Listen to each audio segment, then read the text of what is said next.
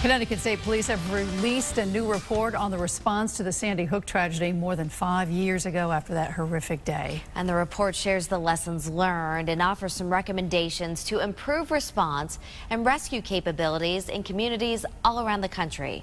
News 8's George Colley joins us now live from News 8 Control tonight with a look inside that report. Well, George. Good evening, Ann and Ann. This is the 74-page after-action report critiquing the state police response to the Sandy Hook Elementary School shooting. It concludes the police response was, quote, handled effectively. The report is more than 5 years in the making. It provides recommendations in 12 areas. Some of the recommendations include revisiting body armor policies for all responding police officers and making sure the vests distributed will protect police from the types of bullets used in events like this. It also recommends more long-term mental health and wellness services to help law enforcement that respond to traumatic events. The report also emphasizes the need for accurate and timely death notifications to victims' families.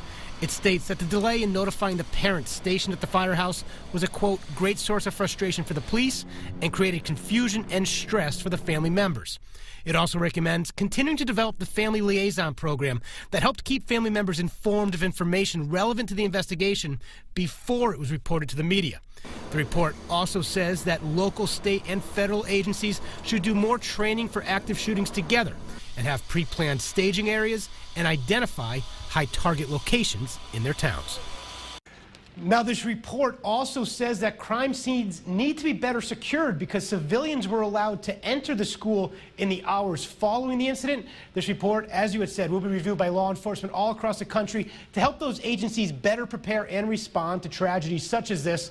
Coming up at 6, my colleague Bob Wilson will have more reaction and more on this report when he talks to former state police spokesperson and retired Lieutenant Paul Vance.